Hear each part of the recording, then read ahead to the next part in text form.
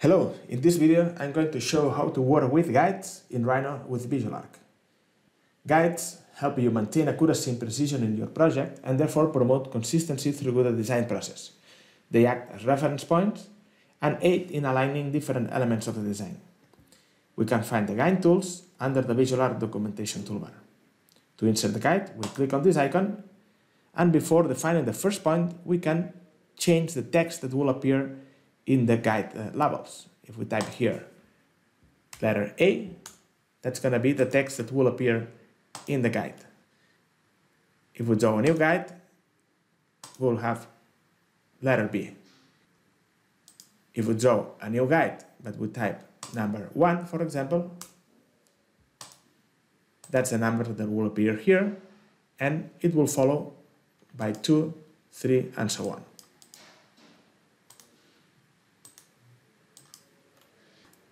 Later on, we can change the text of this label by selecting any of these guides and simply changing its name from the Properties panel or from the Guide Properties. Now, as we can see, guides are displayed as a sort of a plane. They have some top and bottom range, and by default they are calculated 4 meters above the elevation of the upper level, and from the bottom it's 1 meter below the elevation of the lowest level. This range will determine the elevation of the levels in the side and the elevation views. So from the front viewport, we can see the guides A and B because they are perpendicular to that viewport, while in the right viewport we can see the guides number 1 and 2 because they are perpendicular to that viewport. Now let's insert some objects on top of these guides. I'm going to expand this viewport and draw a few walls. Run the wall command, select a wall style. I'm gonna snap on these guides while I'm drawing the walls. I can also snap on the intersection of these guides. And now, when I move any of these guides, the guide will look for the model objects that are geometrically coincident with the guide and modify the objects that are sitting on them. For example, if I move now the guide on that direction, I can see that this wall has been stretched while this other wall has been moved. This connection also works with any piece of geometry, for example, a Rhino box. If I snap on that guide, and not only when I have an edge constant to the guide, but also a vertex of the box, for example, if I draw a box using this 3-point method,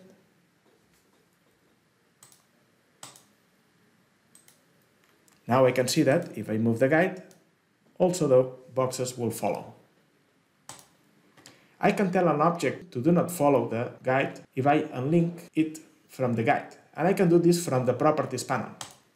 If I select the object, from the Constraints Properties in the Properties panel, I can uncheck this option.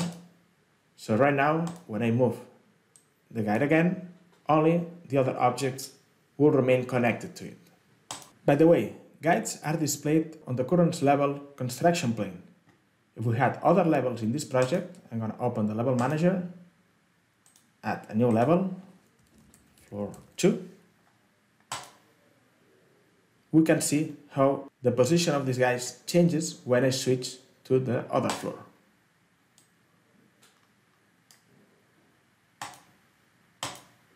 Let's take a look at the guide styles options. If we do right click on this icon, we'll open the guide styles dialog. Guide styles define the features of guides. We select the existing style we have in this document, and from the attributes, we can change settings such as the layer, visibility, text or dimension style, and so on, just like any other annotation objects in VisualARQ. For example, by default, the text of the label takes the current Rhino's dimension style, but we can override the text size or the font by typing here a different text style. We select this other option, and we can change the size of the text, font, and other details.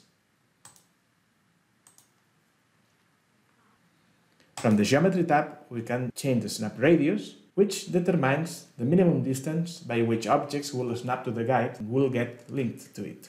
We can also change how the guides are displayed in the model by default it's set to the level's C-plane elevation, but we can change that to every level's elevation. So we'll see the guides on all the floors at the same time.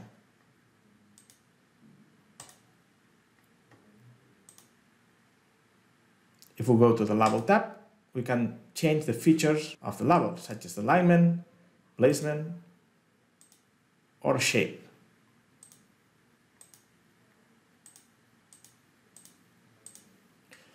And finally, from the type, we can determine which objects will snap to guides by default. So for this particular style, we can exclude curves and meshes, for example, so they will never get linked to the guides when we move them.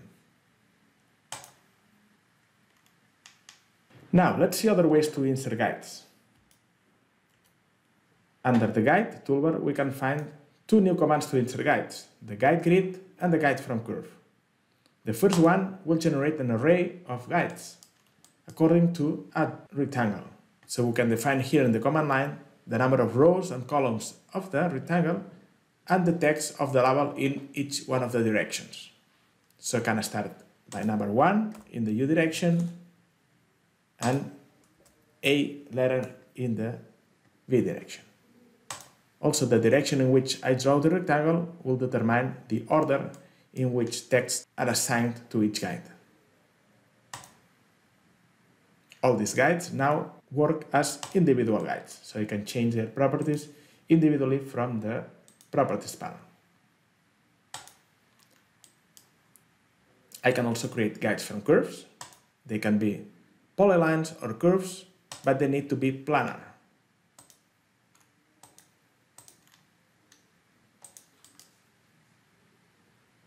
I can draw also a curve like this.